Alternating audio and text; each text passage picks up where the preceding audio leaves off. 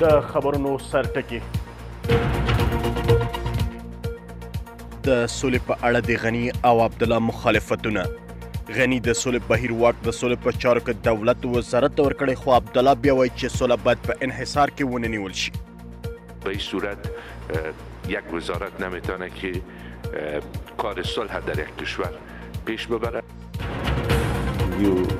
governmental power of Afghan government, again of course President Ghani being re-elected. پاکستان کې د آیلس ویلز لیدنې او د افغانستان سولې په اړه د عمران خان څرګندونې. آیلس ویلز په 4 ورځني سفر پاکستان تللی او د دې هېواد چارواکو سره یې د افغانستان سولې په اړه خبرې کړي.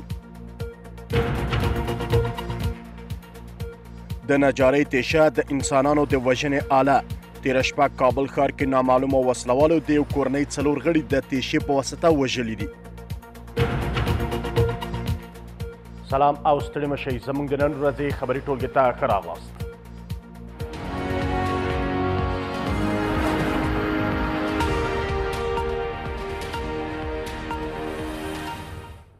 اوس هم بشپړ خبرونه. حکومت د سولې پروسې څخه ملاتړ کوي. د ملي یووالي حکومت اجراییه مشر عبدالله وایي چې سوله د ټولو ښاریانو هیله او غوښتنه ده. عبدالله د ولسمشر هغه فرمان چې د سولې په اړه باندې د سولې په چارو کې دولت وزارت څخه د کمیټو د رامنځته کېدو په اړه باندې ورکړی و غبرګون ښکاره کړ. وایي چې سوله باید په یرغمل باندې ونه نیول شي او ښاریان حق لري چې په دې اړه باندې خپل لیدلوري وړاندې کړي. د سولې په چارو کې دولت وزارت نشي کولی د سولې بهیر مخته یوسي. عبدالله زیاتوي چې د ملي یووالي حکومت د ولسمشریزو ټاکنو پایلو پورې دوام پیدا کوي او هڅه کوي چې دا هېواد سیاسي ثبات هم په پام کې ونیول شي. د دې وزیرانو څخه غوښتنه وکړه چې نه باید اوسنی وضعیت ښاریانو ته د خدمتونو ترسره کېدو په وړاندې باندې خنډونه راولاړ کړي. صلح انحصار و منحصر به یک نفر و یک فرد نیست و به نظرات یک فرد هم نیست، خواست جمعی مردم افغانستان است و مردم افغانستان حق دارند درباره صلح موضع‌گیری داشته باشند، بحث داشته باشند، گفتگو داشته باشند، در گفتگوها شرکت کنند. گفتگوها و تیم مذاکره تیم جامع باشه به شمول حکومت، اما به این صورت یک وزارت نمیتونه که کار صلح در یک کشور پیش ببره. د سویلي اسیا په چارو کې د امریکا بهرنیو چارو وزارت مرستیاله د 4 ورځني سفر لپاره اسلام آباد ته تللې ده. ویلز د پاکستان بهرنیو چارو وزیر شاه محمود قریشي د پاکستان لوی رسید جاوید قمر باجوه سره لیدنه کړې او ښایي چې د پاکستان لومړي وزیر عمران خان سره هم لیدنه وکړي. د امریکایي او پاکستاني چارواکو د خبرو چورلیز د افغانستان سولې خبرې او په دې خبرو کې د پاکستان رول او بریالي کېدو ته د پاکستان توان په اړه خبرې کړې دي. ویلز په دې 4 ورځني سفر کې د دې هېواد پارلمان، سیاسونو او ځینو نورو چارواکو سره هم لیدنه ترسره کوي. ویلز پاکستان ته د سفر نه وړاندې د سریلانکا او هند څخه هم لیدنه کړې وه.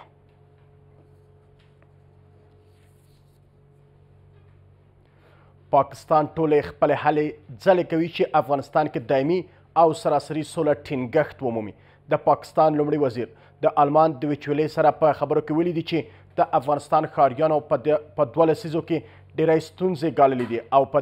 دې ښاریانو باندې جګړه او تاوتریخوالی بیا تحمیل شوی دی. نو له همدې امله اسلام آباد له ټولو خپل توان څخه کار اخلي چې د امریکا او طالبانو ترمنځ د سولې هوکړلیک او د طالبانو او افغان دولت ترمنځ د سولې خبرې پایله ورکړي. عمران خان وایي چې د افغانستان سولې بهیر کې ستونزې شتون لري، خو بالاخره د افغانستان کې د سولې ټینګښت باید ومومي. خان د افغان طالبانو کې د خپل نفوذ نه ردوي، خو ټینګار کوي چې پاکستان لومړنی هېواد و چې د طالبانو رژیم په هغه وخت کې پر رسمیت سره وپېژانده. وایي چې افغانستان یو خپلواک هېواد دی او په اړیکو کې د هېوادونو سره خپلواکۍ توګه باندې عمل ترسره کولی شي. خو هند بیا افغانستان کې د خپل نفوذ نه په ګټه اخیستنې سره د افغانستان په خاوره کې بریدونه ترسره کړي دي. As far as I know, they were heading towards a ceasefire. تر هغه ځایه چې زه خبر یم امریکا او طالبانو پر یو لنډمهال اوربند باندې هوکړه کړې ده. هیله من یم چې د امریکا او طالبانو خبرې یوې پایلې ته ورسیږي او د افغانستان منتخب دولت چې احتمالاً ولسمشر غني ګټونکی دی سوله یې لومړیتوب کې واوسي. د یادونې وړ ده چې پاکستان داسې هیواد دی چې په افغانستان کې له سولې څخه ګټه ترلاسه کوي، ځکه چې افغانستان د پاکستان لپاره یو سوداګریز دهلیز دی. له دې امله په افغانستان کې امنیت او ثبات د پاکستان د اقتصادي ودې لامل کیږي. د افغانستان د سولې په تړاو باندې چې دغه هلې ځلې چې اوس ترسره شوي آیا موږ سولې ته رسولی شي د امریکا او طالبانو ترمنځ د سولې هوکړلیک ته څومره موږ نږدې شوي چې دغه هوکړلیک ویل کېږي چې وروستی شوی ولې د لاسلیک په تړاو باندې تر اوسه پورې هېڅ ډول خبرې شتون نه لري دواړه لوري وایي چې هوکړې ته سره نږدې شوي چې دغه باید لاسلیک شي پر همدې موضوعاتو باندې بحث کوو له آزاد خبریال سمیع یوسفزۍ سره یوسفزۍ صاحب په لومړۍ کې ډېره زیاته مننه کوم چې وخت مو راکړ غواړم بحث له دې ځای څخه پیل کړم چې پاکستان اوس مهال ټینګار پر دې کوي چې افغانستان کې د سولې راوستلو لپاره دوی ژمن دي او غواړي چې سوله په افغانستان کې ټینګښت ومومي فکر کوئ دا ډول لیدونه او دریځونه موږ سولې ته رسولی شي او که نه زما په خیال پاکستان د ډېر وخت نه د دې وروستیو د خلیلزاد صاحب ماموریت چې پیل شوی ده په خپله خلیلزاد صاحب امریکایان تر اوسه پورې چې پاکستان څومره هڅې کړي دي هغوی ورته په مثبت نظر ګوري له دې امله په امریکا کې هغه د ټرمپ پخوانۍ خبرې چې پاکستان په متعلق ډېرې سختې خبرې کړې وې هغه تقریبا ورو ورو راکمیږي او یو ډول د پاکستان سره پوځي مرستو دوباره پیل کولو طرف ته نږدې کېږي خو اصل کې پاکستان یو محدود کردار لري زما په خیال طالبانو باندې د پاکستان نفوذ ډېر محدود ده هغه څه چې پاکستان غواړي هغه منوعا طالبان نشي ترسره کولی او پاکستان هم نه غواړي یوسفزۍ صاحب عمران خان په خپلو خبرو کې دا نه دي رد کړي چې دوی پر طالبانو باندې نفوذ لري او که نه لري بلکې ویلي چې هڅه کوي افغانستان کې سوله او ټینګښت ومومي د امریکا او طالبانو دغه اوسنۍ کومه هوکړه چې روانه ده دا په بریالۍ توګه باندې پایلې ته ورسوي نو په دې کې شک نشته ده چې پاکستان کوششونه کړي دي ملا برادر افغان یې د زندان نه را خلاص کړلو هغه اوس د طالبانو د سیاسي دفتر یا د خبرو د اترو د پرمخ وړونکي هیات مشر ده په قطر کې ناسته طالبانو هیاتونه دلته ځي او راځي د سولې په اړه باندې مشورې کوي زه چې څه وایم هغه دا ده چې طالبان پاکستان اوس یو ډول د دې نه استفاده کوي چې دا ووایي چې موږ په پاکستان باندې نفوذ لرو یا په دغه خبره باندې هم نړیواله ټولنه پاکستان دهلیز ته راځي پاکستان سره خبرې کوي پاکستان کردار مسلم کیږي خو زه دا وایم چې هغه څه چې پاکستان غواړي هغه طالبان نشي اجرا کولی یوسفزۍ صاحب پاکستان په خبره پاکستان اوس مهال نفوذ نه لري پر طالبانو باندې او دې ته هم نشي اړ کولی چې پر دوی باندې ځینې فشارونه تحمیل کړي زما په خیال پاکستان یو څه نفوذ لري او د فشار اچولو توان هم لري خو په داسې یو حالت کې چې ټوله نړۍ په خپله امریکا ایران روسیه او چین له طالبانو سره اړیکې پراخوي حتی هند کوششونه کوي چې طالبانو سره اړیکې پراخې کړي په دغسې حالت کې دوی ولې وغواړي چې طالبان خفه کړي او په آینده کې طالبانو سره مشکلات نور هم زیات شي خو هم د طالبان د دوی نه خفه دي چې کله د 11 سپتمبر پیښه وسوله پاکستان د امریکا سره لاس یو کړو د افغان طالبانو د حکومت په غورځولو کې یو کردار ترسره کړو نو دغسې یو خطرناک حالت کې دوی نه غواړي چې طالبانو باندې دومره فشار واچي چې بله ورځ طالبان د دوی خلاف عکس العمل وکړي یا په افغانستان کې دننه د پاکستاني طالبانو سره اړیکې پیدا کړي یا د بلوچ آزادۍ غوښتونکو سره اړیکې پیدا کړي یو ډول ویلی شي یعنې په دې کې شک نشته چې پاکستان کې طالبان اوسېږي ژوند کوي خو په عین حال کې پاکستان د یو قسم د طالبانو تر فشار لاندې هم نه ده دوی نشي کولی چې داسې اقدامات وکړي چې هغه طالبانو ته نقصانات ورسي یو خو د هغې وجه دا چې افغان طالبان خفه کېږي بل طرف ته پاکستان کې چې کوم مذهبي عناصر دي جهادي عناصر دي هغوی پاکستان حکومت ته په غوسه کېږي نو دوی ډېر په احتیاط قدم اخلي دوی فکر کوي چې طالبانو باندې یو حد پورې موږ فشار اچولی شو د دې نه زیات فشار اچول د پاکستان ملي ګټو ته په خطر کې ده یوسفزۍ صاحب تاسو یو څه ته اشاره وکړه چې سیمه ییز هېوادونه هڅه کوي پر طالبانو باندې فشار وړي حتی خپلې اړیکې د طالبانو سره جوړ کړي لامل یې په څه کې ریوالز د سیمې هېوادونه غواړي پر طالبانو سره اړیکې جوړ کړي د څه په معنا باندې او همدارنګه دغه اړیکې جوړول د سیمې هېوادونو له طالبانو سره د افغانستان د سولې اوسنی بهیر چې کوم روان دی اغېزمنتیا یې څومره ده آیا پر دوی باندې منفي اغېزه کوي او که نه مثبت اغېزه زما په خیال یو حد پورې منفي اغېزه هم کوي د ایران اړیکې طالبانو سره منفي اغېزه کوي بل طرف ته چین او روس هغوی که یو طرف ته عملا په خبرو کې دا وایي چې موږ د افغانستان د سولې د بهیر ملاتړ کوو خو په عین حال کې طالبانو ته د پردې شاته بیا دا وایي چې تاسو ښه مقاومت کړی دی او امریکې سره نور هم مقاومت وکړئ دوی به ستاسو ټول شرایط ومني ایران تر دې حده پورې ځي چې موږ به تاسو ته د هوا ضد توغندي درکړو دا هغه څه دي چې طالبانو په ځای د دې چې طالبان د سولې په اړه باندې فکر وکړي، هغوی په مغزونو کې د یو نظامي پریکړې یو د جګړې د لارې د حل هغه حوصله ورپورته کوي، یو قسم ته طالبانو ته غلط معلومات یا غلط امیدونه ورکوي چې تاسو مقاومت، ځکه چې هغوی نه غواړي چې افغانستان نه امریکایان په خیر او عافیت وځي. هغوی غواړي چې د روسي قواو په انجام اخته شي، یا چین هم نه غواړي چې په دغه سیمه کې امریکا په خیر او عافیت سره ووځي او دلته داسې یو نظام رامنځته شي چې هغه ډېر امریکې ته نږدې وي. نو په مجلسونو کې خو دوی دا وایي چې موږ د افغانستان د سولې بهیر ملاتړ کوو، خو د پردې شاته هغوی یعنې د دوی د مرستې طالبان نور هم مغروره کوي او طالبان دا فکر کوي چې وګوره یو وخت کې زموږ حکومت و هېچا په رسمیت نه پېژندلو، اوس موږ چین ته سفر کوو، ایران ته سفر کوو، پاکستان ته رسمي سفر کوو، حتی روس ته سفر کوو، د اروپایي هېوادونو ته سفر کوو. دا هغه سفرونه دي چې طالبان یو ډول مغروره کړي دي. یوسفزی صاحب، له دې سره هممهاله بیا داسې ویل کېږي چې طالبان اوس مهال پر دې باندې لیدلوري یا خپل هغه مشورې ترسره کوي چې د افغان حکومت سره هم د خبرو لپاره چمتو شي. فکر کوئ وړاندې تر دې د طالبانو دریځ دا و چې دوی د افغانستان حکومت استازو سره خبرې نه ترسره کولې، ولې اوس دوی چمتواله دې خبرو ته نیسي چې د افغان حکومت سره خبرې مطرح کړي؟ دغه څومره د خوښۍ خبره ده چې دوی راځي د افغان حکومت سره د خبرو لپاره چمتواله نیسي تر څو پورې خبرې پیل کړي؟ زما په خیال تر اوسه پورې د دغه خبر تصدیق لا نه ده شوی. البته دا وخت په قطر کې اوس هم خبرې دوام لري. امریکایان دا فکر کوي چې د طالبانو ورځني اوربند ته یا تشدد کموالی دا یو ډېر جدي پرمختګ ده، ډېر ښه پرمختګ ده. دوی غواړي چې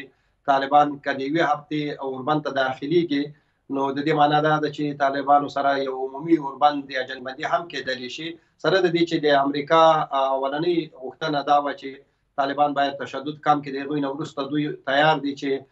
امریکایان افغان طالبانو سره هغه مسوده چې تیاره ده هغه قرارداد امضا کړي. خو اوس امریکایان د خپلې خبرې نه یو څه په شا شوي دي. هغوی طالبانو ته وایي چې د ورځني اوربند مثال داسې ده لکه یو بیمار چې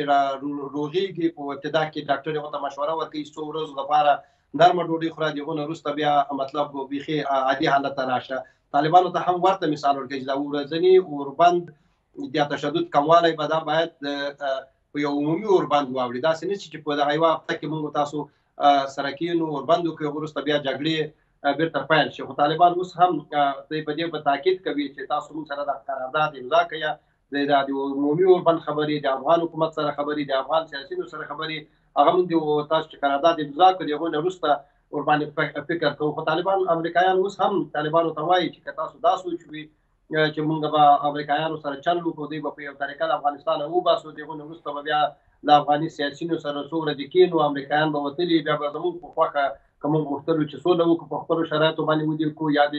افغان حکومت ړنګ کړو. نو امریکایان وایي چې دا رقم فکر که تاسو کوئ دا یو خام فکر ده. نړیواله ټولنه او حتی د سیمې هېوادونه دې ته تیار نه دي چې طالبان بیرته په هماغه پخواني شکل باندې راشي، تر څو پورې د طالبان د موجوده چې کوم سیټ اپ ده یا د افغانستان حکومت ده یو پرمختګ ده، یو دیموکراسي ده، تر څو د دغه راتلونکي محفوظه نه شي، تر هغه وخته پورې امریکایان وتل پیل هم کړي، د دې معنا به دا نه وي چې دوی به ټوټل یا په مجموع کې افغانستان بیخي بیا تر پخوا غوندې پرېږدي. نو زما په خیال اوس هم په دغه تعبیر چې طالبانو کوم تعبیر ده د ورځني اوربند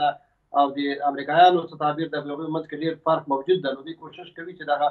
توپیرونه له منځه یوسي. اوس هم په دې باندې کوشش کوي چې امریکایانو سره د وتلو قرارداد امضا کړي. خو څنګه چې طالبانو د قرارداد لپاره شرایط یې کړي چې دا باید په 2 ورځو کې امضا شي، امریکایان هم ورته شرایط لري چې طالبان باید دا سوچ له سره وباسي چې دوی به په خبرو کې سختي کوي، بلکې دوی باید نور هم ملایب سي او د افغان حکومت او د سیستم یو برخه شي. البته په دې کې شک نشته که یو سیستم برخه کېږي په دې کې به ډېر خلک قرباني ورکوي. په خپله د دې امکان شته ده چې ډاکټر صاحب اشرف غني حکومت یو غټه قرباني ورکړي تر څو طالبان د یو سیستم برخه سي. خو تر اوسه پورې طالبان هم یو ډول په خپل منځ کې نه پوهېږي چې دوی دا نور خبرې څنګه په مخ کې بوځي، تر دې حده پورې چې د 2 ورځو اوربند لپاره دوی 15 ورځو مشورو ته ضرورت ولرلو. نو که د افغان حکومت سره خبرې کېږي دا به نور هم ډېر وخت اخلي. نو د قطر نه زموږ معلومات دا دي چې اوس هم یو اوږد پروسس په مخ کې پروت ده او داسې نه برېږي چې ډېر زر دې دغه مسلې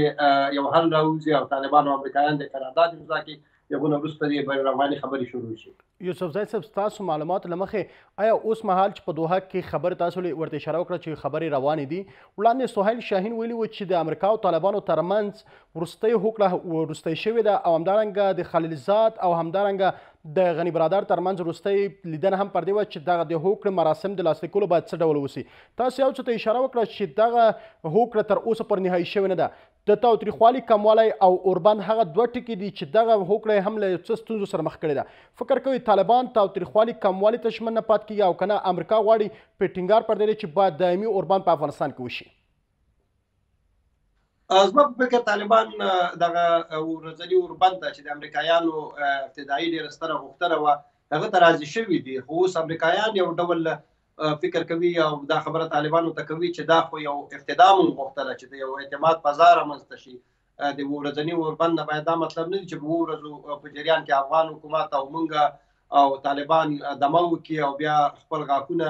جګړې دپاره تېره کړي. د دې مطلب دا وي چې مونږ باید یو بلې مرحلې ته چې عمومي اوربند مرحله دی هغو ته داخل شو، خو طالبان وایي چې د عمومي اوربند مرحله به مونږ د افغان سیاسینو سره یا د افغان حکومت سره په خبرو کې فیصله کوو، خو امریکایان بیا وایي چې نه تاسو باید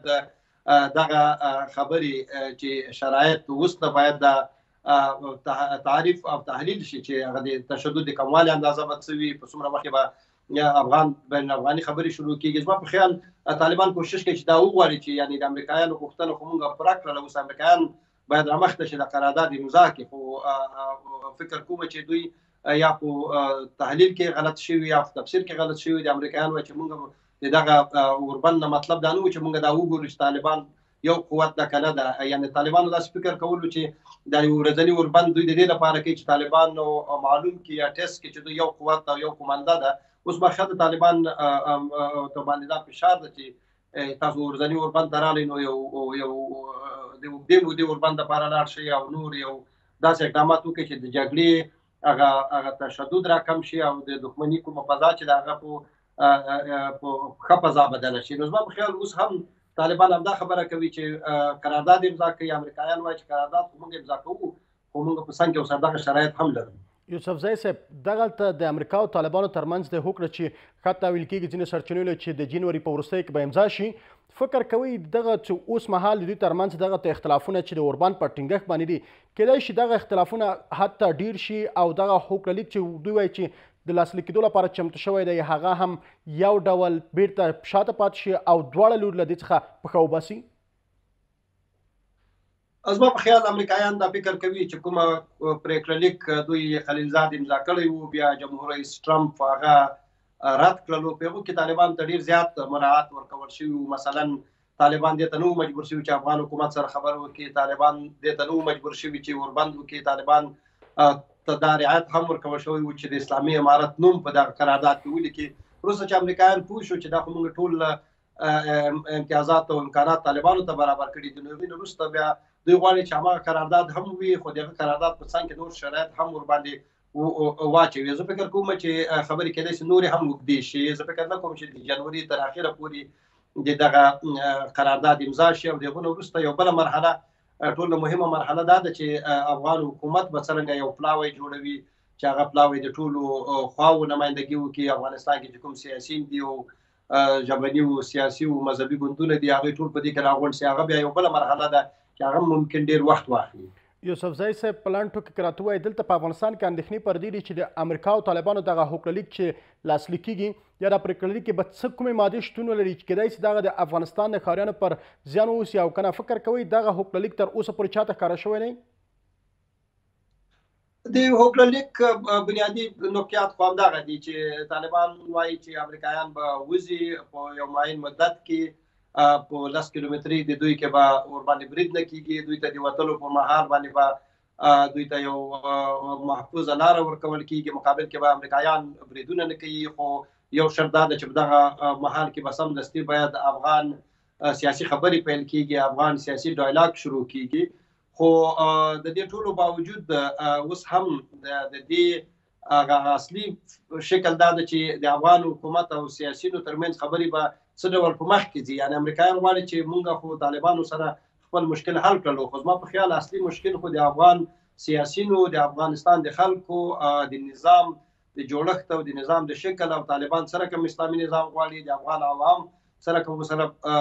تفاهم ته رسیږي، تر ټولو مشکله مرحله هغه پاتې ده. یعنی امریکایانو او طالبانو خو په 2 3 عمده سوالونو یو بل سره اختلافات لرل. د امریکایانو وتل او طالبانو لار ورکول دا یو ساده فارموله وه، خو تر ټولو مشکله فارموله به دا وي چې افغانان او طالبان په خپل منځ څنګه سره جوړیږي. طالبان څومره د پخواني نظام چې دوی لرلو دغه نظام ورته یو نظام غواړي، په هغه شکل باندې یو نظام غواړي، د حکومت یو برخه ګرځي، د یو انتقالي حکومت برخه ګرځي، وزارتونه غواړي، کنه دوی نور شرایط لري. نو هغه شرایط خو بیا هغه عمده شرایط چې افغانانو پورې مربوط دي هغه به د بین الافغاني خبرو په منځ کې رامنځته کیږي. اوس خو د امریکایانو او طالبانو ترمنځ خبرې دي. البته په دې کې شک نشته د بین الافغاني خبرو لپاره هم د نړیوالې ټولنې کومک او همکاري او د هغوی مداخلې ډېر ضروري دي، ځکه چې تر څو پورې چې هغوی فشارونه وانچوي ډېر به مشکل وي چې افغانان په خپل منځ کې له طالبانو سره یو تفاهم ته ورسیږي. له دې امله مخکې داسې فکر کېدو چې بین الافغاني خبرې به هم په قطر کې کېږي، خو اوس داسې بریږي د دې لپاره چې نړیواله ټولنه ورباندې ډېر دخالت وکړي او ډېر ورسره نږدې پاتې شي. هغوی غواړي چې دا خبرې په اروپایي هېوادونو کې ترسره شي تر څو د ناټو او د نورې نړیوالې ټولنې ملاتړ له ځان سره ولري. ډېره زیاته مننه کوم آزاد خبریال سمیع یوسفزی چې بحث کوم ګډون وکړ. کور مو ودان. د خبرونو دوام. د کابل ومې حوزې اړوند سیمه کې د یو کورنۍ 4 تنه غړي د نامعلومو کسانو له لوري وژل شوي دي. د کورنۍ چارو وزارت وایي چې نامعلومه کسانو تیر ماښام وبجې د جنګلک سیمه کې یو کور ته دننه شوي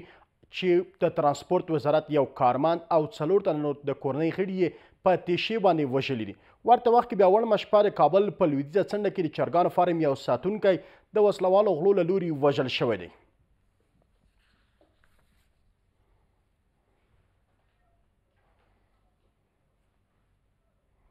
د ولسمشرۍ ماڼۍ دویم مرستیال سرور دانش اعتراف کوي چې حکومت، ګوندونه او د افغانستان ښاریان د سولې په خبرو کې څنډې ته شوي دي، خو خبرداری ورکوي چې دا ډول مخ ته ولاړ شي په هیواد کې سوله ټینګښت شونه نه دی. دانش ټینګار کوي چې د طالبانو له لوري د تاوتریخوالي کموالی د رښتینې سولې څخه تېښته ده او د افغانستان ښاریانو لپاره هم د منلو وړ نه دی. له دې سره بیا پخوانی ولسمشر حامد کرزی وایي چې د تاوتریخوالي کموالی اړین دی او د خبرو لپاره لاره پرانیزي. ټینګار کوي چې حکومت نه باید د اوربان باندې فشار تر سره کېدو سره د بین الافغاني خبرو په وړاندې باندې ستونزې راولاړې کړي. خو له دې سره بیا طالبانو ته نږدې سرچینې یک تلویزیون ته وایي چې طالبان د افغانستان دولت استازو سره د خبرو لپاره بیا چمتوالی نیسي. آلمان د افغانستان سولې بهیر کې د مرستې تر سره کېدو لپاره د بین الافغاني خبرو کوربتوب کوي. د افغانستان ملي امنیت سلاکار حمدالله محب د افغانستان او پاکستان لپاره د آلمان د ځانګړي استازي مارکوس پوتیسل سره پر افغانستان سوله باندې خبرې کړې دي. حمدالله محب د پوتیسل سره په آلمان کې د سولې بین الافغاني خبرو تر سره کېدو په اړه باندې هم په دې لیدنه کې خبرې کړې. له دې سره بیا د سولې په چارو کې د دولت وزارت د ملګرو ملتونو د سرمنشي سره بیا د افغانستان سولې په اړه باندې خبرې کړې دي. تر دمې وروسته دا خبر هم لرو. د شکایتونو لوړ شمیر او د ټاکنو بهیر اوږدېدو له امله اندېښنې. د ټاکنیزو شکایتونو کمیسیون وایي تر اوسه پورې 15,000 د استناف غوښتنې شکایتونه ثبت شوي دي.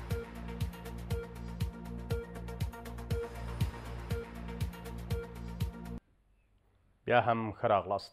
د ټاکنیزو شکایتونو کمیسیون وایي چې د عدالت غوښتنې په بهیر کې اوس مهال 15,000 شکایتونه په دې اداره کې ثبت شوي او تر نن به هم دغه بهیر پای ومومي. بلخوا بیا د کمیسیون د 15,000 محلونو هغه نوملړ چې بیا جلي شمېر ته تللي دي د ټاکنو خپلواک کمیسیون ته سپارلی دی. له دې سره بیا د ټاکنیزو شکایتونو کمیسیون چارواکي ټینګار کوي چې ښایي د محلونو کموالی شمېر هم شتون ولري، ځکه دواړه کمیسیونونه د دې محلونو وروستیو باندې خبرې ترسره کوي. ورته وخت کې بیا د ټاکنو خپلواک کمیسیون د دارالنشا مشر وایي چې د بیا جلي شمېر نوملړ دې کمیسیون ته رسېدلی او د شکایتونو بسته‌بندۍ باندې هم بوخت دی. د استناف غوښتنې شکایتونو د ثبت قانوني بهیر پرون پای ته ورسید، خو لا هم د شکایتونو د ثبت بهیر دوام لري. د ټاکنیزو شکایتونو کمیسیون وایي په دې دلیل چې دولتي دفترونو پریکړې په ټاکلي موده ټاکنیزو ډلو ته نه دي رسیدلي، نو له همدې امله دغه بهیر تر ننه پورې تمدید کړی دی. د دغه کمیسیون د شمیرو له مخې تر اوسه 4,900 شکایتونه د استناف غوښتنې شکایتونو ثبت لپاره دغه کمیسیون ته رسیدلی دي. 4,700 استناف خواهی درج شده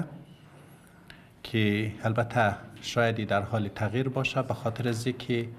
گفته شد یکی از ولایت ها ابلاغی روز پنجشنبه داده، بنابراین فردا هم نسبت به امو ابلاغیه هایی که روز پنجشنبه داده شده احتمال از وجود داره که استناف های صورت بگیره. له بلې خوا وړمه ورځ د څه باندې 15,000 محلونو د بیا شمیرنې نوملړ د ټاکنو کمیسیون ته استول شوی دی. دغه کمیسیون دارالانشا وایي چې دغه شکایتونو بسته‌بندۍ وروسته دغه نوملړ بیا ټاکنیزو شکایتونو کمیسیون ته استول کیږي او دغه کمیسیون تایید څخه وروسته به د بیا شمیرنې بهیر پیل شي. ما همین محالات که هست، هم مراکزی که ولایات که هست ما مشخصا در دیتابیس ما پیدا میکنیم. ما ایره میبینیم که ایره در کدام کاتگوری هست، این در کدام فیصله کمیسیون انتخابات که در نتیجه ابتدایی ما ایره شامل ساختیم در کدام کاتگوری است. آیا این کدام محالات است یک بار برشماری شده یا نشده؟ لدې ټولو سره 15,308 او یا هغه محلونه چې بیا شمیرنې ته تللي دي تر اوسه وروستي شوي نه دي او ممکن د محلونو شمیر هم کم شي، ځکه چې د ټاکنیزو شکایتونو کمیسیون په وینا د دوړو کمیسیونونو مشرتابه د دغه محلونو وروستي کېدو په حال کې دي. اگر اعضای محترم کمیسیون مرکزی تصمیم به این بگیرن که با شماری بعد از پایان استئناف خواهی شود در مورد محلات که استئناف خواهی شده شود، احتمال وجود داره که در او آمار یعنی کاهش پیدا بکنه. ټاکنو باندې څارونکي بنسټونه هم د رایو بیا شمیرنې بهیر کې د دواړو کمیسیونونو ترمنځ د همغږۍ نشتون څخه اندېښمن دي او وایي چې د شکایتونو د لوړې شمیرې ته په کتو سره د ټاکنیزو شکایتونو کمیسیون نشي کولای په ټاکلي وخت کې دغه شکایتونو ته رسیدنه وکړي. کمیسیون شکایت انتخاباتی زیر فشار یک حجم کلان از شکایات است، خصوصا مورد استئنافی و این نهایتا سر اینها تاثیر گذاشته که بالاخره چگونه تصمیم بگیرن. لدې ټولو سره د استئناف غوښتنې شکایتونو زیاتې شمیرې په ټاکنیزو شکایتونو کمیسیون کې اندېښنې راولاړې کړې دي. دغه کمیسیون وایي چې د نږدې 15,000 شکایتونو څېړنه به شاوخوا 15 ورځې وخت ونیسي. د عبدالله محمد اشرف غنی او ګلبدین حکمتیار ټاکنیزو ډلو د استئناف غوښتنې شکایتونه ثبت کړي دي، خو د نورو نمایندانو استئناف غوښتنې څخه هیڅ خبر نشته. هند په تیرو شپږو کلونو کې د افغانستان، پاکستان او بنګلادیش 4,000 ښاریان د دې هیواد د ښاریانو په توګه باندې منلي دي. د هند مالیې وزیر وایي چې د په تیرو شپږو کلونو کې نوي ډیلي 914 افغان ښاریان، 2,800 پاکستانی ښاریان، 102 تنه بنګلادیش ښاریان ته د دایمي اقامې اسناد ورکړي دي. د هند مالیې وزیر په خبره د 2014 میلادي کال نه تر 2013 میلادي کال نه پورې 391 افغان مسلمان ښاریانو ته هم د هند تابعیت ورکړل شوی دی. دا په داسې حال کې ده چې څه موده وړاندې هند کې ډیری پراخه لاریونونه پر دې ترسره شول چې هند مسلمانانو ته د اقامې ورکولو څخه ډډه کړې وه. تر دمې وروسته دا خبر هم لرو. فاریاب کې د یو کورنۍ د غړو وژل کېدل. سیمه ییز چارواکي وایي په دې پیښه کې 2 میرمنو په ګډون 6 تنه وژل شوي دي.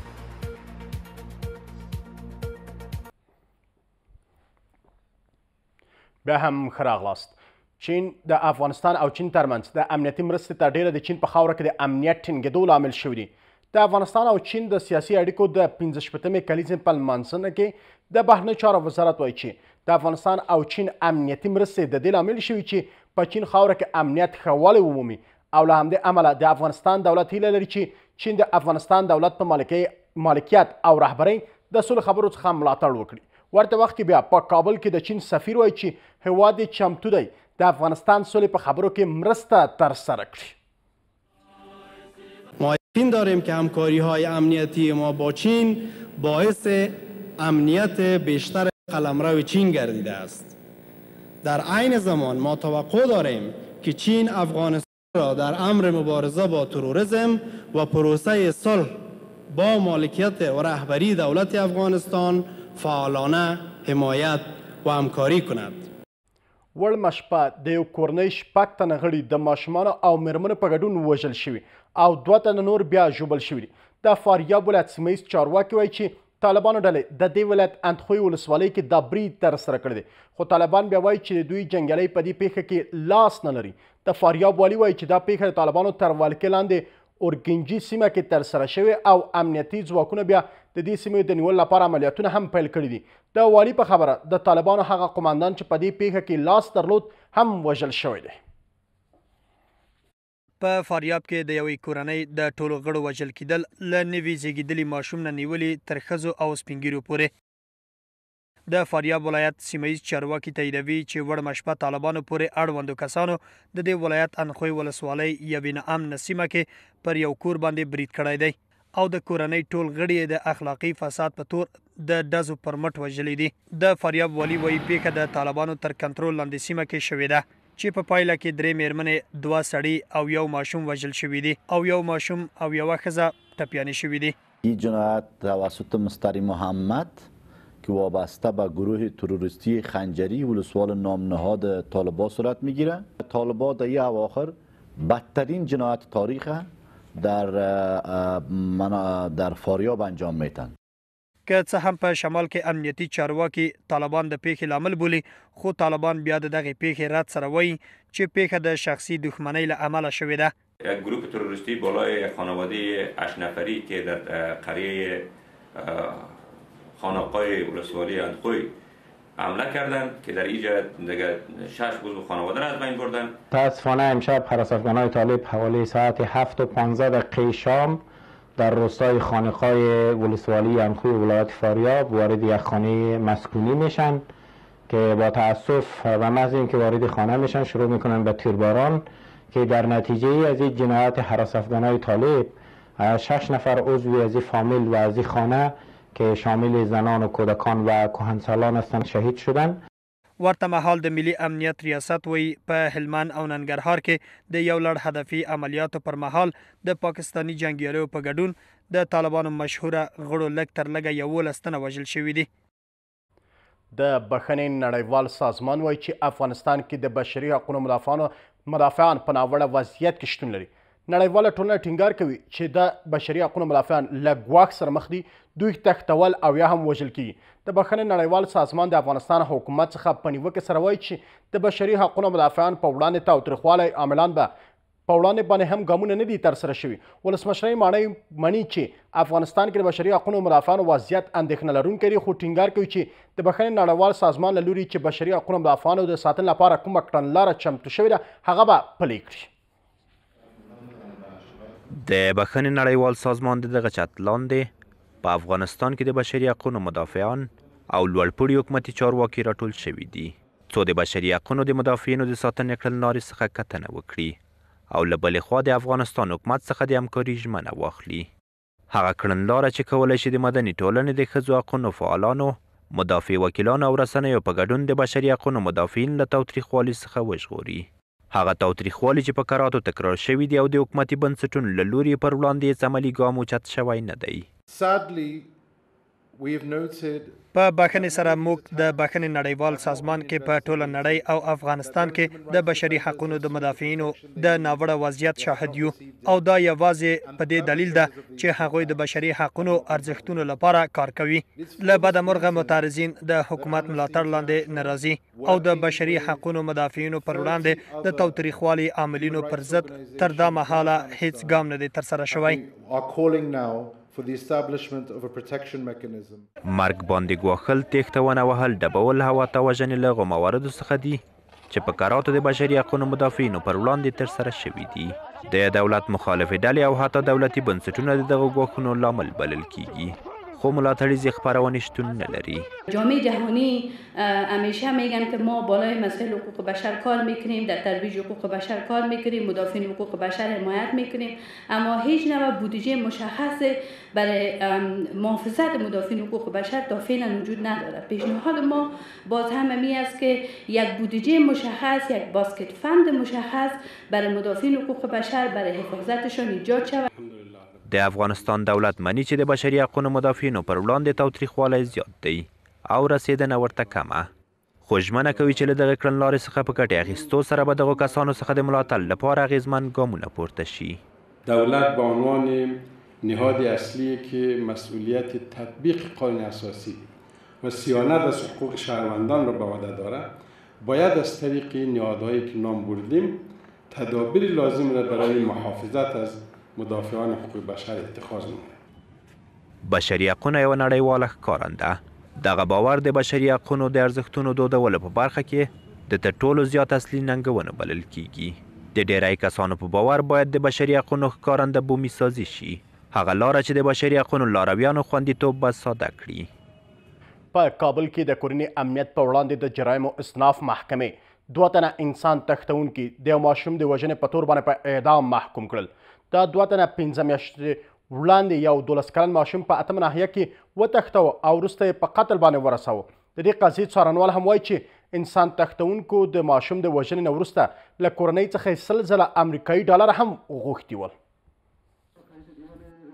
د کورني او بهرني امنیت جرایمو ته د رسېدو پر ضد د استئناف محکمې 2 تنه د سړي تښتونې او په کابل کې د یو ماشوم وژنې په جرم اعدام باندې محکوم کړل د نبي او اسماعیل په نومونه دغه 2 تنو شاوخوا 15 میاشتې مخکې 12 کلن فیصل د کابل ښار اتمې ناحیې اړوند څخه تښتولی وروسته یې وژلی دی د دغې قضیې څارنوال وایي چې سړي تښتونکو د دغه ماشوم له وژل کېدو وروسته له کورنۍ څخه 100 زره آمریکایی دلار غوښتي و منتظر موقع بودم همین که روی فیصل طرف دیگر شد دستمال را به گردنش انداختم نبی طرف بیرون رفت تا کسی خبر نشود و پیدا کند دستمال را کش کردم فیصل دست و پا میزد من کش میکردم به زودی به قتل نرسید حدود 10 دقیقه بعد آرام شد من و نبی مطمئن شدیم که فوت کردم د دغه ماشوم پلار وایي د دې سربیره چې د خپل زوی خوشي کېدو لپاره یو اندازه پیسې چمتو کړې وې خو فیصل په هماغه لومړیو شیبو کې د دغه 2 تن له لوري وژل شوی دی د څېړنو په لړ کې روښانه کېږي چې نبي د فیصل د پلار د خاله زوی هم په دغه پیښه کې لاس لرلی دی بله محکمه عین شی محکمه ونه زور ونه اسماعیل خپل وی چې د نبی هغه شهید کو فیصل مونږه خو مونږ اقتصادي مشکل لرل دا کار مونږ کړی دا ظلم مونږ کړی دا ته زور ونه وهل ونه ټکول هیڅ خبره نه اصلي قاتل اصلي جوړونکی نبی دا ځواني ځان سره مرګړ کړی دا مونږ تاسو لوی حضور څخه غواړو چې دغه په شدید مجاز اعدام محکوم کړي خو مجرمین په دې پیښه کې خپل هر ډول لاس لرل ردوي نه خیر ما هیچ دخالت در این کار ندارم ما خبر ندارم ما قلمداد شدیم اوضاعش خود تسلیم کردیم اسماعیل نام نمیفهم من این کار کنم من خودم غریب کار آدم رنگمال هستم ما در خانه نه کسی دارم دیگه نکردیم رسوبی کارم ما را میگه از تلفن شما زنگ رفته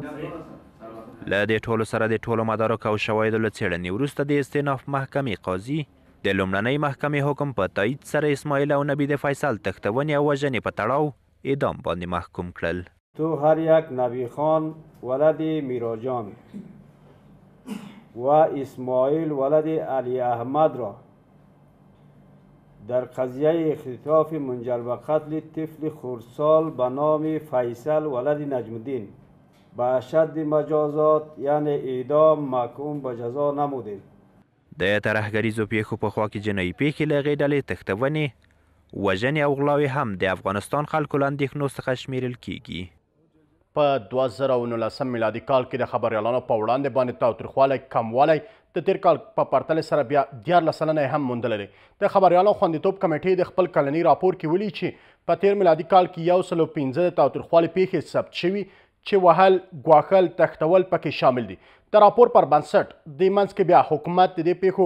42 سلنه عامل دی له دې سره بیا حکومتي چارواکو وړاندې ویلي وو چې خبریالانو په وړاندې د تاوتریخوالي پیښو ته د رسېدو لپاره هم ژمن دي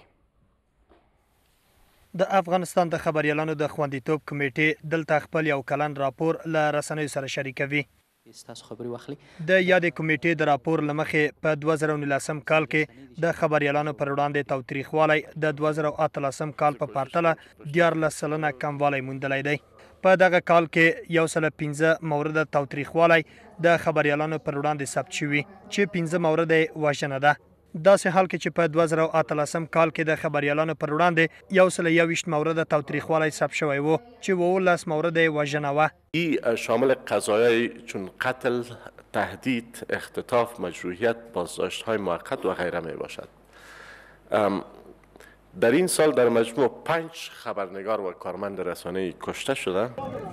د دغه کمیټې د راپور له مخې په 2019 کال کې حکومت د دغه تاوتریخوالي د 42 مورد عامل و چې له دې اړخه په دغه کال کې د خبریالانو پر وړاندې تر ټولو زیات تاوتریخوالي مسؤل بلل کیږي لدې سره حکومتي چارواکو لدې وړاندې په کراتو د خبريالانو پر وړاندې د عاملینو پر جدي چلن باندې ټینګار کړی دی. سال گذشته حکومت افغانستان با مسئولیت 42 قضیه خشونت و تهدید از نظر کمی در رده اول قرار دارد و طالبان در رده دوم قرار گرفته و مسئولیت 33 قضیه را به عهده دارند. که څه هم دلته د 14 سلنې کموالي څخه خبرې کیږي خو خبریالان لا هم اندېښمن دي. آنچه که خبرنگارا در سال 2019 از حکومت از نهادهای حامی خبرنگاری توقع داشتند متاسفانه آنچه نشد و خبرنگارا هنوز هم با مشکلات مختلف دست پنجه نرم میکنند. مسئولیت نداشتن جانی خبرنگاران یکی از بزرگترین چالش‌هایی بوده که ما 2019 با روبرو بودیم. بل لور ته په 2019 کال کې 40 رسنیو په ټول افغانستان کې د مالی محدودیتونو له امله خپل فعالیت بند کړی خو په دې موده کې 10 نور رسنیو په فعالیت پیل کړی دی. د افغانستان حکومت هغه دریځ چې د سولې په وړاندې باندې نیولی او د ولسمشرۍ ماڼۍ دویم مرستیال پر هغه باندې خبرې کړي دي هغه راپور به اوس وګورو. د سولې خبر او سراسری اوربان په محوریت کې د افغانستان راتلل په افغانستان کې د تلپاتې سولې لپاره زمینه برابرونکی دی. د ولسمشر دویم مرستیال وایي د طالبان له لوري د تاوتریخوالي د کمښت در هم مبهم او له رښتینې سولې څخه تېښته ده چې د افغانستان خلکو لپاره د منلو وړ نه ده. سرور دانش د دې سربیره چې د امریکا او طالبانو ترمنځ د احتمالي سولې هوکړه لیک لاسلیک څخه هرکلی کوي خو ټینګار لري چې د حکومت سیاسي ګوندونو او د مدني ټولنو څنډې ته کېدو سره په افغانستان کې رښتینې سوله نشي ټینګېدای. کنون هم حکومت و هم مردم به شمول نهادهای مدنی، احزاب سیاسی و گروه‌های قومی و اجتماعی همگی به یک شکلی در حاشیه قرار گرفتند و در چنین حالتی و یا وضعیتی تحقق صلح به اون معنایی که مورد نظر مردم افغانستان است امکان پذیر نیست. ورته مهال طالبانو ته نږدې سرچینې وایي چې د طالبانو سیاسي مشرتابه له امریکا سره د سولې هوکړه لیک لاسلیک څخه وروسته د بین الافغاني خبرو ترسره کېدو لپاره چمتووالی لري او د بین الافغاني خبرو ترسره کېدل او د افغانستان دولت سره اوربند د طالبانو د خپرونو یوه برخه ده. در ماه جنوری امیدواری هست که توافقنامه بین امریکایی ها و طالبان به امضا برسند و در ماه فبروری یا مارچ نشست بین الافغانی در آلمان هم دایر شود که روی موضوعات آتش بس و موضوعات متعدد مهم دیگری مربوط و منوط به این موضوع نیز مطرح خواهد شد. په قطر کې د طالبانو سیاسي دفتر ویاند وړمه ورځ ویل چې د طالبانو مشرتابه له امریکا سره په 10 ورځني اوربند هوکړه کړې او هغه به د هوکړه لیک لاسلیک په ورځ پلي کړي. نوموړي دا هم ویلي دي چې له امریکا سره 10 ورځني اوربند پر مهال به د افغانستان دولت سره د تاوتریخوالي کچه هم کموالی ومومي. په تاوتریخوالي کې کمیدل، په جنګي حالاتو کې کمیدل، د تشدد او د خشونت کمیدل که هم وي دا موږ ته لویه خبره ده. نو زما موقف په دې کې دا دی چې د افغانستان حکومت دی د آتش بس څخه د مذاکراتو د پیلېدو بهانه نه جوړوي. اگر قرار باشه که آتش بس نکنن زمینه بر گفتگوهای بهتر صلح مساعد نمیشه. یعنی در وقتی که سرمیز مذاکره میشته باشن اگر قرار باشه که خشونت افزایش پیدا بکنه خود همین پروگرام صلح مختل میکنه. من فکر میکنم صلح نیاز مردم افغانستان است اما صلح را که مردم افغانستان میخواهند باید مردم افغانستان در او شریک باشه. بل خو بیا د پاکستان بهرنی چارو وزیر په دوحه کې له خپل قطري سیال سره د لیدنې پر مهال وایي چې د سولې خبرو پرمختګ او د امریکا، پاکستان او قطر ګډو هڅو ته پام سره په افغانستان کې د 4 لسیزو جګړه پای ته نږدې شوې ده. اور میں نے اس پر اپنا بیان بھی دیا اور وہ میډیا میں آ چکا. ما پامپیو ته ویل چې د تاوتریخوالي کمښت او په افغانستان کې له سولې څخه سیمه ییز او نړیوال ملاتړ اوس د سولې لپاره فرصت رامنځته کړی دی. له دې امله هر څه زر باید له طالبانو سره د سولې هوکړه لاسلیک شي. بل ګام بین الافغاني خبرې دي چې طالبان پرې توافق لري. موږ هغه څه چې امریکا نه غوښتنه وکړه ترسره کړل او زموږ غوښتنه دا وه چې له امریکا سره باید ټولې سیاسي، پوځي او اقتصادي اړیکې ښې شي. پاکستان یکی از کشورهایی است که در تلاش بیشترین امتیاز در معاهده صلح افغانستان خواهد بود. اگر دولت افغانستان در برابر امتیازی که کشورهای همسایه برای صلح از طرف ایالات متحده آمریکا و طالبان میگیره به حاشیه کشیده شود در واقع امر صلح اتفاق نخواهد افتید و مردم افغانستان با این صلح از این صلح به هیچ وجه مستفید نخواهد شد. تر دمې وروسته دا خبر هم لرو. عراق کې د لاریونونو بیا پیلېدل. معترضانو د عراق حکومت ته ورکړل شوی وخت پای ته رسېدو سره لاریونونه پیل کړل. بیا هم ښه راغلاست. تېره شپه په کابل کې د یو کورنۍ 4 تنه غړي د نامعلومو کسانو له لوري د تیشې په واسطه باندې وژل شوي. له دې سره هممهاله بیا وړمه شپه په فاریاب کې هم د یو کورنۍ 6 تنه غړي وژل شوي. دا چې دا کسان چا وژلي، پولیسو څومره ورته رسېدنه ترسره کړې، ولې نه امني دومره تر دې کچې پر زیاتوالی ومومي چې د یو کور ته خلک دننه شي وسلوال او د کورنۍ غړي ووژني. پر همدې موضوعاتو باندې بحث کوو. د کورنۍ چارو وزارت مرستیال ویاند مروه امیني بحث کې راسره دی. امیني صاحب ډېره زیاته مننه. لومړی کې غواړم وپوښتم، کابل کې تېره شپه یو نامعلوم کس کور ته دننه کېږي، د کورنۍ 4 تنه غړي د تیشې په واسطه وژني. پولیس دغه پیښې تر کوم ځای پورې تر خپل نظارت لاندې نیولې؟ اوس مهال څېړنې څه دي؟ ډیره زیاته مننه. سلام تاسو ته، زموږ ټول لیدونکو ته. تېره شپه 7 بجې شاوخوا 7 بجې وي چې په 9 امنیتي حوزه کې د یوې کورنۍ 4 غړي په ډیره وحشتناکه توګه دوی له منځه تللي وه. قضیه پولیس کله چې پرې خبرېږي، ځکه دا په سړه سلا باندې وژل سوي وه، په تیشه باندې. آنن ورغلل ساحې ته او ساحه یې ولیدله. زموږ ټول تحقیقات جریان لري، ډېر ژر به ونیول سي. اما موږ خپل پیشرفتونه لرو، اما دومره باید ووایم چې دا یوه کورنۍ ستونزه وه او د کورنۍ ستونزې لپاره له سړې سلا څخه که ګټه اخلي څوک د دې مخنیوی پولیس په هیڅ هیواد د نړۍ کې نشي کولی. له کوم ځای تر اوسه څېړنې روانې دي، تاسو په څنګه ډاډ سره ویلی شئ چې دغه د خپل کورنۍ موضوعات د دې لامل کې چې خلک وژنې ترسره کوي؟ موږ له تېرې شپې همغه 7 بجو نه چې پولیس ساحې ته ورسېدلي دي، تر اوسه پورې تحقیق سوی ده. د دوی کور کې خاوند یې ژوندی ده او همدارنګه هغه د تحقیقاتي نګاه نه چې وګورئ ساحې ته، کور ته او د وژلو طریقې ته، او همدارنګه هغه ویناوې چې د کورنیو غړیو او نورو خپلوانو یې درلودلې، له هغې څخه ثابته سوله چې دا یوه کورنۍ ستونزه ده او ډېر ژر به یې عاملین هر څوک چې وي موږ به یې د قانون پنجو ته وسپارو. یعنې کله کله موږ فاریاب کې خو موږ له رسنیو سره شریکه کړې ده چې د افغانستان د مخالفینو لخوا نه دا حادثه رامنځته سوله چې په ترڅ کې مخالفین ووژل شول، 3 نفره او 4 کسه نور یې هم ټپي شوي دي. یعنې پولیس کله چې یوې موضوع ورته رارسېږي، که موضوع وړه وي، که غټه وي، که کورنۍ ستونزه وي، که هم جنایي جرم وي،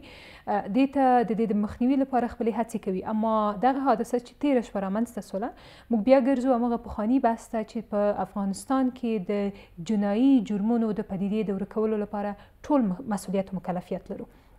2-3 شی باید سره ګډ نه کړو. یو د مجرم نیول دی، یو د جرمي پدیدې ورکول دی، یو د مجرم جزا ده. چې له بده مرغه د افغانستان خلک فکر کوي چې دا 3 وړه دندې د پولیسو دي او د 3 وړو کمکاریو څپېړه د پولیس په مخ لګېږي. اما دا باید هېر نه کړو چې